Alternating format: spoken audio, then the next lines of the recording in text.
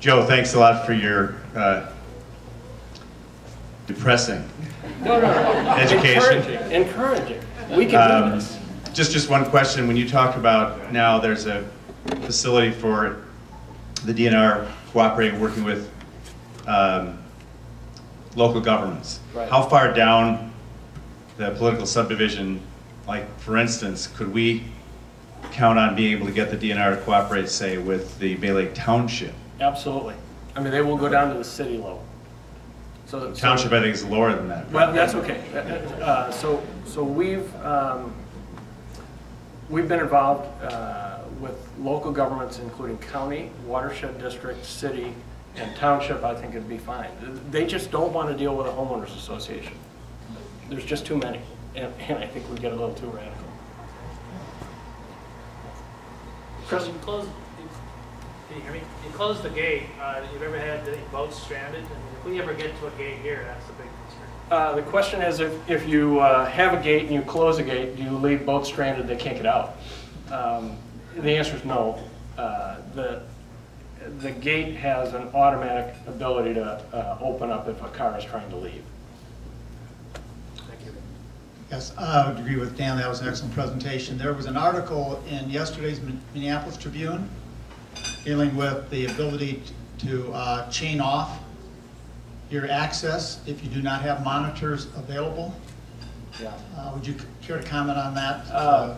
Yeah. So the Minneapolis Park Board just last week, I think it was, took a very aggressive step on aquatic invasive species, and for the, I don't know, 3 or 4 or 5 lakes that they have in the cities, they basically said, we are going to chain these accesses off because the threat is so imminent.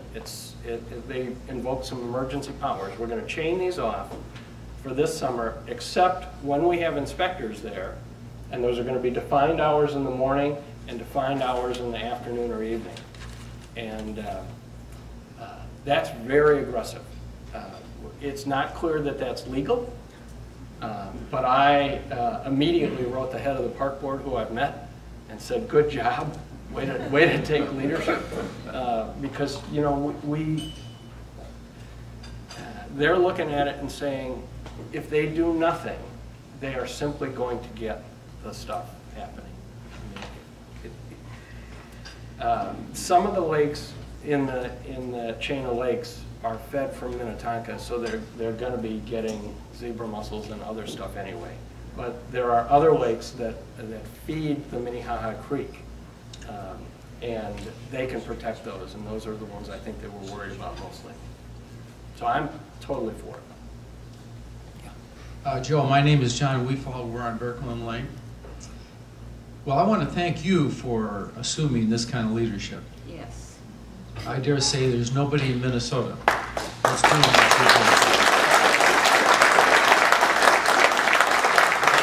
You know, it always takes somebody somewhere to start it.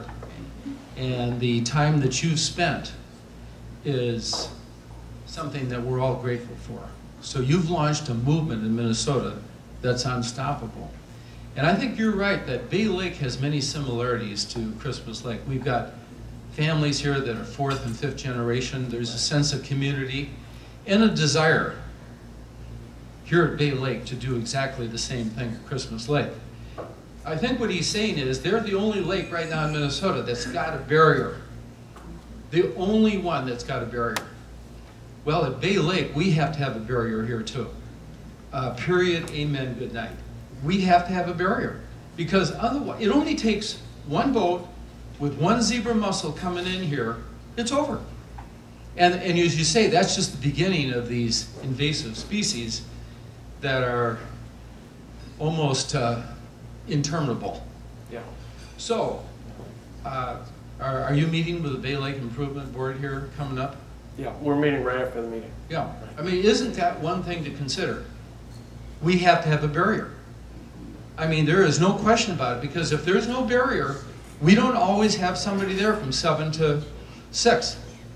So it's kind of like we need to set up something here that is going to guarantee us not 100%, but guarantee us that we're going to do everything we can here to prevent this, this zebra mussel and others from coming in. So I would say we're doing more than any other lake in the state, except for, you know, your 3 lakes down there in the Twin Cities. But anyway, thank you so much for your brilliant work. I wish it was brilliant. And I just wanted, I was going to whisper to him, but that's not fair, so I grabbed this. But I don't remember, because I was probably worried about the PowerPoint, but did you mention the part about eventually your gate being activated by inspections? No, I didn't talk about that. So, so our long-term plan when we bought the gate was to have a remote inspection site.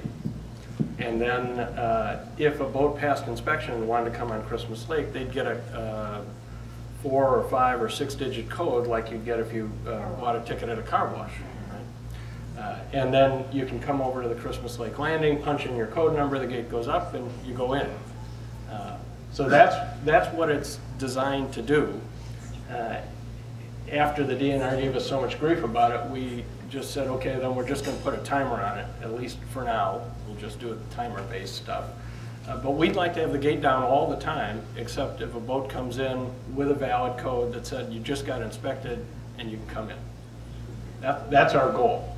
And at that point, it's an unattended access. You don't have to spend the money to have a person there to monitor the access. And it's the people at the access that costs all the money. The gate pays for itself in the first year. And the point being, you could possibly share with several lakes. Absolutely. The Share the inspection. inspection station with several lakes, and now our cost for inspection, if you did it with 3 lakes, is a third. If you do it with 4 lakes, it's a quarter. If you do it with 5 lakes, it's a fifth. We don't know how big you can scale that. It probably has to do more with geography than it does with how many lakes or accesses are involved. What is being done in the laboratories to find some kind of a chemistry that will destroy just that particular invasive species? Yeah. It's a really good question. If you just talk about zebra mussels, there is a chemical that is now approved by the EPA for point use. It's called Zequinox. It has not yet been at all tested for wide dispersion in a lake.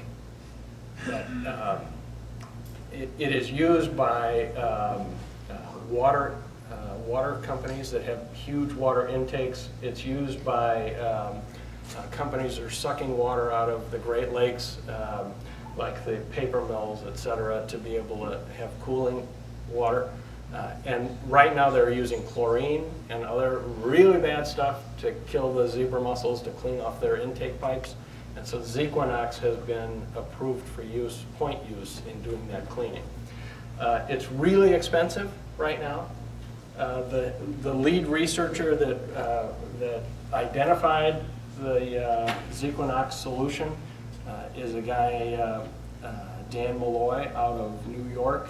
He was our expert witness on our lawsuit with the DNR, so I got to know him very well. But that's just zebra mussels, right? You'd need another one for quagga mussels. What's exciting is the legislature approved some significant funding for Dr. Peter Sorensen at the University of Minnesota, who's establishing an aquatic invasive species research lab. I've talked with Peter several times. He's done a bunch of work at Lotus Lake nearby, and he is very focused on this stuff. But that stuff is 10 years away at best. I mean, we're talking R&D. We're talking research that there is no known answer right now. So in the short term, what these guys will all say to you is avoid the problem as long as you can avoid the problem. And then, like cancer, avoid it as long as you can avoid it. And hopefully by the time, if you happen to get it, maybe there'll be a cure. So you got to keep it out. Chris, I don't want to occupy any more time, Should we because take- I know you could, Maybe Just one ask more. question. oh, sure. How serious is the threat from a jet ski? Their propulsion system seems to be a real nightmare when you're down at when you're monitoring. You know, it's not clear to me. I don't know the mechanics of the pumps that are in there and how much water they keep. But it would seem to me that it would be relatively easy to just flush them out with, you know, spinning the jet. I know you don't want to spin the jet too much when there's no water going through it, but it would seem to me that would flush it out pretty fast. But I don't have a jet ski. I don't know.